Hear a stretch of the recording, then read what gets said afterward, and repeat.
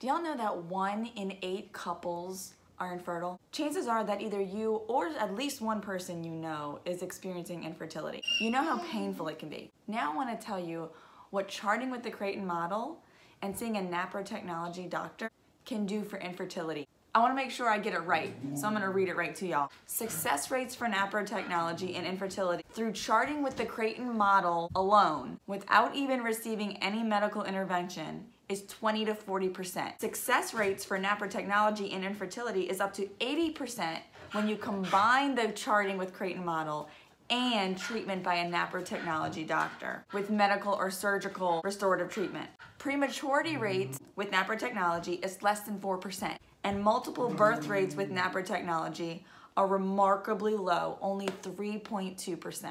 Now, I just said prematurity rates with NaPro, less than 4%. Prematurity rates for IVF babies is 12.1%. IVF does not seek to identify or treat the causes of infertility.